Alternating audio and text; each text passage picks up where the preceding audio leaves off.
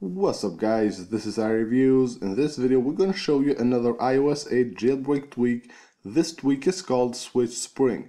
You can use this tweak to easily close all the background running apps or respring your device in a very easy way. Now the way it works is that when you're on your app switcher, all you have to do right here is swipe up the home card right here, and then it will show this window here. You can restart your Springboard or quit all apps just like this, and you can see no more apps running in the background. It's also very easy to respring your device.